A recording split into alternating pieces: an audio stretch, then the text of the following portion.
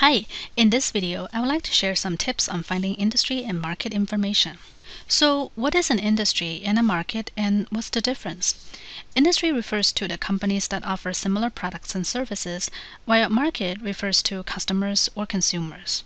The two terms are closely related and often used interchangeably.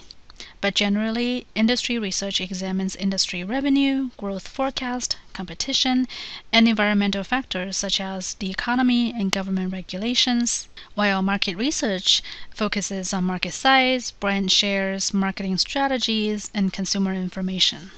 Industries are often classified according to different sources. In the US, the most notable system is the North American Industry Classification System, or NAICS, used by the US government. Before NAICS, there was the older system SIC, Standard Industry Classification. These two systems are still widely used in research databases and websites. For example, once you identify the appropriate NAICS or SIC code, you can generate a list of companies in that industry, locate government-collected industry data, and find industry benchmarks. While classification systems are useful, sometimes they can be too broad if you're researching an emerging or niche industry. Furthermore, since many databases have their own classification systems and associated terminology, you will need to figure out what the industry is called in a particular database. For that, I suggest starting with a general, commonly used keyword, then look up a few good matches for keywords associated with this type of business. Another approach is just to search by the main player and see what kind of industries are associated with it. Industry profiles and market research reports are great starting points to learn about an industry. These reports are usually written by experts who gathered and analyzed information from multiple sources and presented the data and analysis in a structured and readable way. I want to bring your attention to two things concerning industry profiles and market research reports. One is that each database has its own way of presenting information.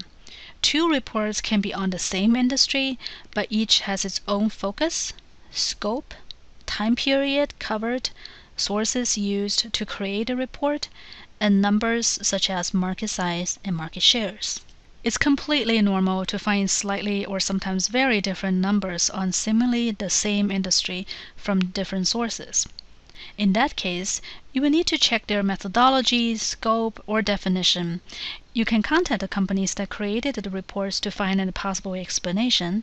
You may need to consult other sources to see if there is a general consensus, and sometimes you may have to estimate a range based on these different numbers. The other thing I want to point out is that the prepackaged industry profiles and market research reports often have a broad scope. For example, focusing on a national market and a general industry segment rather than your specific market in a particular geographic area. It is important to search for articles in library databases or Google, as well as checking out local business publications and newspapers, but especially important when you don't get a report on your specific topic. Industry analysis is valuable information and the price tag shows it.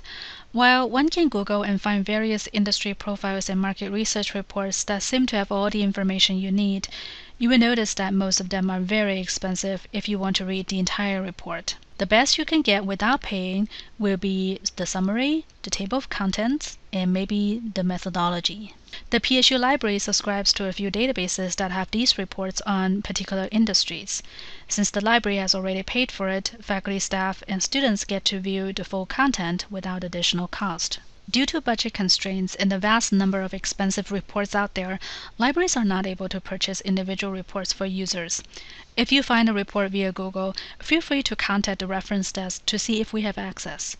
Most likely we don't, but it doesn't hurt to ask, especially if you are new to the library and may not be familiar with the full range of resources we offer. When you can't find a specific piece of information or the report is not available from the library, here are some other strategies you can use.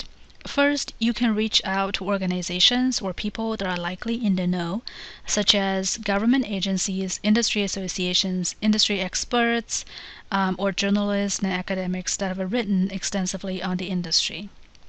Even if they cannot provide the exact answers to your questions, they may offer possible leads, refer you to someone else, or confirm that the kind of information you're looking for is just not available. Industry associations are a valuable source of information.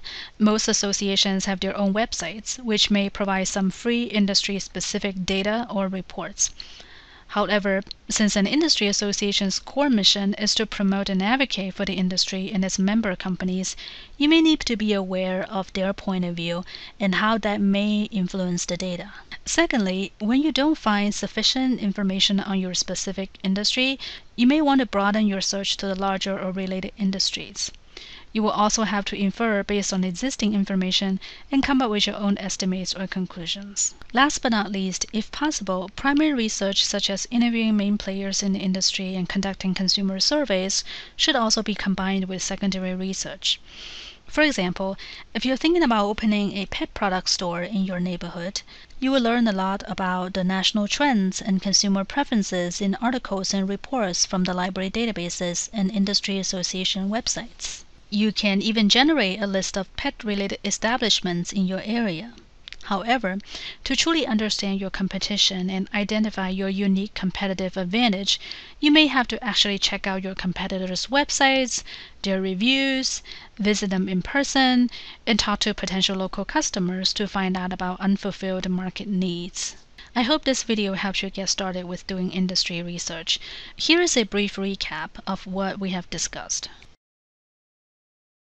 For more information and links to recommended resources, please consult the Industry and Market Research Guide listed under this video.